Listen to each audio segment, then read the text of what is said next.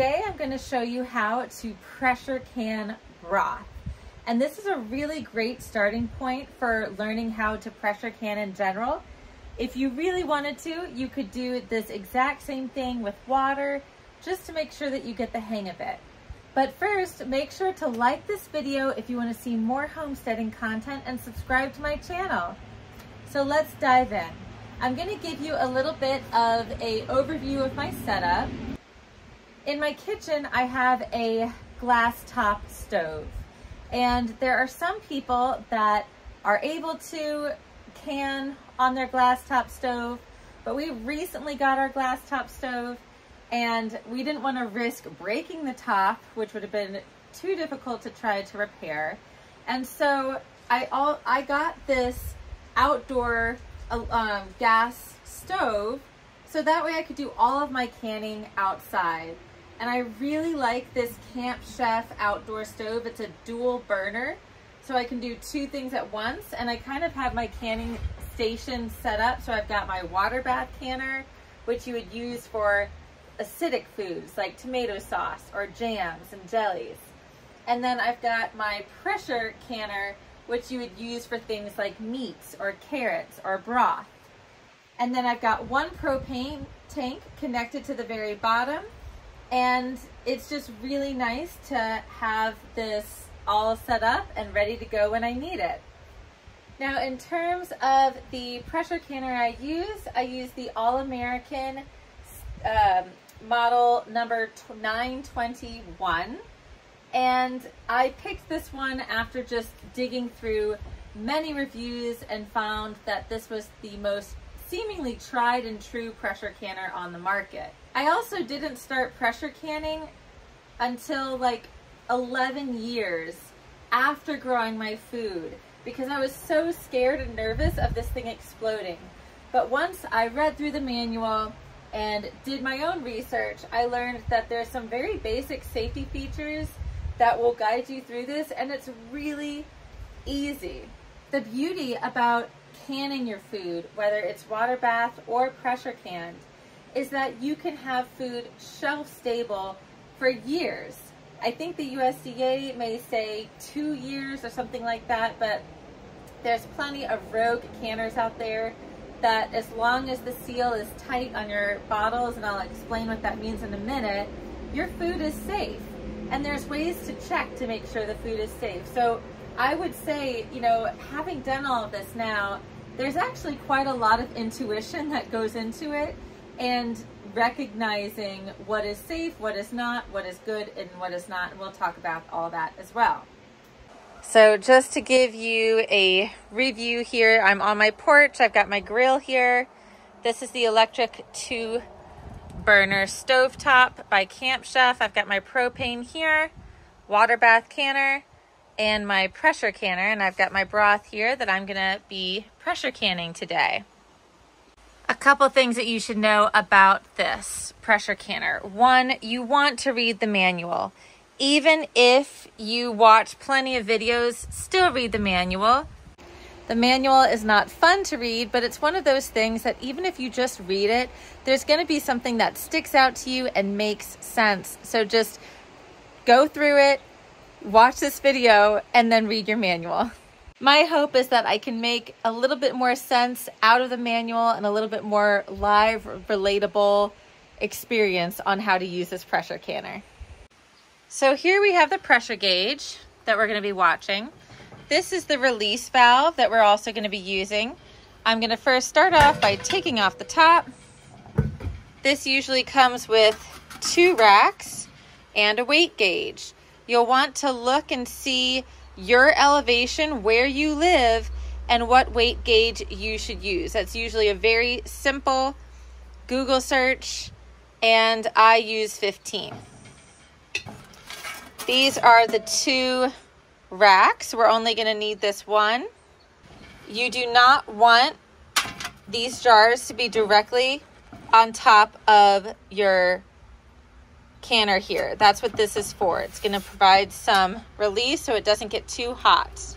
One of the best general rules that you can take with canning to avoid any cracked jars or broken anything or unsealed jars is that everything has to match its temperature. So for example, there is what's called cold packing and hot packing. Cold packing is if you have cold jars going into this canner, nothing is hot yet, and you're putting cold water in there. Or if you are hot packing, maybe you have just ladled all this hot broth into these jars, and you need to bring your canner to temperature by putting in the water first and turning on the canner so the water becomes about the same temperature as these hot jars. So you have to decide which way you're going to go about it. I've done both, and this is what I found. If I've got the time of day, I may hot pack my jars into this canner. And that will look like having my hot broth ready to go on the stovetop, ready to go into these jars. But my jars also need to be hot. And it's a great practice to sterilize these by putting them in the oven at 200 degrees to get the jars warm when you actually pour the broth inside. That would be considered hot packing. And then I would come out here, turn this on, pour some water in, and before I put these in, I would make sure that the water in there matches the temperature of here. A few things to mention about just packing your jars in general. You can see my other canning video for a visual demonstration of this for water glass canning or water bath canning, because it's the same. But you need to have clean, sterile jars. So I usually just get mine in the dishwasher. If I'm hot packing, I'll put them into the oven at 200 degrees. The lids should always be new. The rings don't have to be new. This is the lid, and this is the ring. The lids should always be new. Now, there are rogue canners out there. You'll hear me mention rogue canners a bunch because they exist, and honestly, there's a bunch of rogue canning I've done myself, but for the sake of this video, you should know the right thing to do, and then as you get comfortable with it and you are safe knowing what you're doing with this, then you can make decisions however you want. But the USDA says that you need to have new lids. It's also important, after you have filled your jars, to wipe the rims with vinegar. That is so you do not have dirty rims that dirty up the lids and then do not cause for the suction to take place, and then you don't have a tight seal. The way that this whole canning thing works, and the way that you're able to preserve food, is you're sucking out the oxygen out of these jars, and they're becoming truly airtight. So botulism, which is a spore that can be deadly and grow a terrible mold, can only exist in the presence of oxygen, and that's why we're pressure canning. Personally, one of my favorite things to do is cold pack, and here's why. I have farm chores in the morning. I usually am not doing any other extracurricular activities until the afternoon. And so whether it's making broth or filling these jars, that's usually happening in the afternoon for me. And then I don't have time to hot pack them and pressure can, or I'm just this pregnant and don't feel like dealing with it. So my favorite new method is to prepare my jars, pack them, clean the rims with vinegar, and put clean lids and rings on them, and then put them in the fridge. And then the next day, or even 2 days later, ideally the sooner the better, I take them out and I put them in my canner. My canner doesn't have any water in it right now, so I'm just gonna go ahead and put them in, and then I'm gonna put cold water in here. So everything is going to raise at the same temperature together. Now, when you do this part, you want to make sure that your cans are equally spaced, and I've been told before that you want an even number of cans. So that means that if you don't have an even number of cans, then you can just fill up a same size jar with water and use that as a placeholder. Now I'm going to fill up this canner with water about 3 inches. This is different than water bath canning when you want your jars completely submerged. You just want to fill it up about 3 to 4 inches, which is almost just halfway. You can see in here that my jars are equally spaced. I've got my little tray at the bottom and about 3 to 4 inches up onto the jars. So now we're going to put this lid on. There's an arrow and a little notch right here that you're going to line it up in. And you want to make sure, you kind of have to put it on to the side. So the arrow's here and the notch is the side. Now I'm moving the arrow to the notch. Whenever you are tightening or loosening these bolts, you want to do 2 that are adjacent to each other. So I'm going to start with these 2. And I'm going to tighten them as much as I can. Next group of 2. And then the last 2. If you have a hard time getting one of these over, try loosening up the bolts and that could help. All right, everything is nice and tight. The next step is turning on my propane. And now I'm going to turn on this stovetop. And I'm going to put it on high at first. And now I wait until the next step. I'm going to wait until I hear this little release valve start shooting out water, and then we'll proceed. So this is what it sounds like when it is ready for the pressure weight. You have to be very careful of this seam because if you made decent contact with it, it will cause a severe burn. You could wear gloves if you want to be super careful. I usually just go in real fast. I know exactly what number I'm going to go on. And that's it. Now I have to watch this thing pretty closely for just a few minutes as the pressure is going to rise in this pressure gauge. For this specific recipe and for my altitude, I'm going to 15 psi. You can see it starting to rise, and I'm going to turn this down so it's still on a high heat right now that I just started it with. But once it reaches 15, I'm going to turn the heat down and it's going to pressurize. When in doubt, I always refer to my ball book of canning. This has got tons of recipes in here, but also specifically the times to pressure cook your pints and your quarts. And for this broth, I'm going to be doing the quarts for 20 minutes. All right, it's getting close to 15 psi. And notice the jiggle here.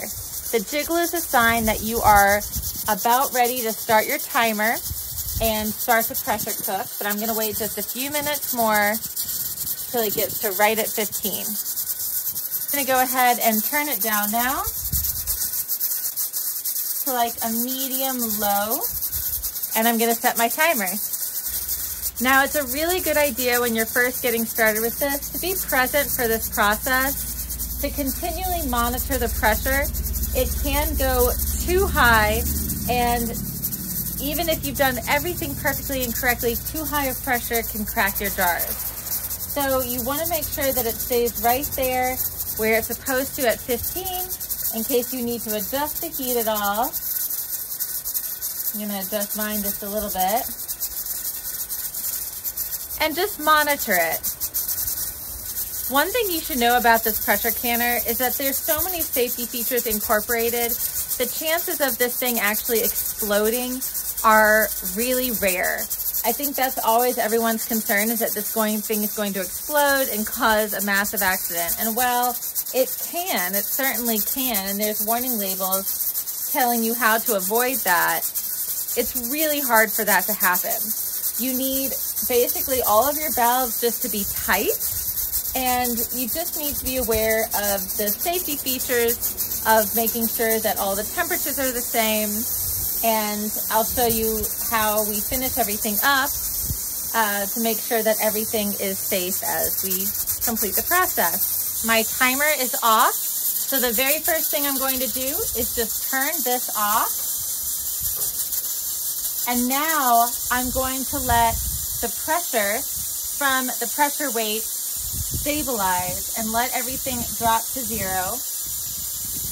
In the past, I've taken the pressure weight off at this point, and I think it's been too much of a pressure change. But there is release coming out, and I'm seeing the pressure drop. In the past, I've left the pressure weight on, or I've taken the pressure weight off, and it hasn't been a problem. But the last time I did this, I heard my jars crack almost immediately after I took the pressure weight off. This is off all the way. I'm going to go ahead and turn off my propane tank. And this is the perfect example of how you can be intuitive with your pressure canner to make sure that there are no accidents, because it's really going to tell you exactly what to do, and you just don't want anything sudden. You don't want any sudden temperature changes, you don't want any sudden pressure changes, and as long as you stick to those two general things, then you're gonna be all right. All right, there's barely any steam coming out of the pressure weight now, so I'm gonna go ahead and take it off. Just note that this is hot and there still could be steam coming out. So this is something else you wanna do with maybe a rag. I'm just gonna use my shirt sleeve, and you wanna take it off quickly and put it to the side.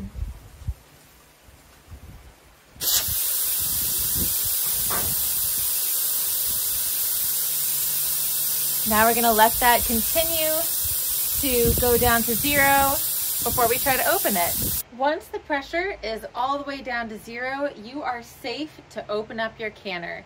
You're not in a rush to open up your canner, but it is completely safe to open it. If it was a freezing cold day, I might wait until this entire unit cools down so my jars are not exposed from warm or hot inside to the cold outside. But it's a warm day today, and I'm really curious how it went, so I'm gonna go ahead and open it up. Remember that just like when we're tightening it in the beginning, you want to loosen it up by getting 2 adjacent handles loose at the same time. Let's see how we did. Oh, I got 1 cracked jar, y'all. Well, at least you'll be able to see what happens when you get a cracked jar. I was so careful with this. I honestly don't know why this jar cracked, but alas, you can see it when it happens.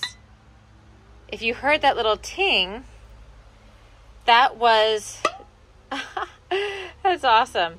That means that you have a successful seal and that the oxygen has been completely removed, and these little lids, which usually have a little bump on the top, that little bump will go inwards and tell you when it is time or when they have sealed. You could use some canning accessories like some tongs to pull these out and put them on a rack to cool down, to finish cooling down. You do not want to take the rings off until they have completely cooled, and you usually want to wait 24 hours before you take the rings off. But it's a good idea to take the rings off because you should be able to grab these jars by the lid without the ring and apply a good amount of pressure to that lid and that lid not pop off. That's how you know that you have got a completely safe jar. Let's show you an example. In my pantry, I'm going to show you some jars that I have canned previously. Here's some tomato sauce with just the lid, not the ring. And it's always a good idea to check these. And of course you can label them too. But I can hold this from the lid and it's totally secure and airtight. Here's a little pint jar of some potatoes I did last year. In November, actually. And I'm able to push against that lid as hard as I can. Airtight.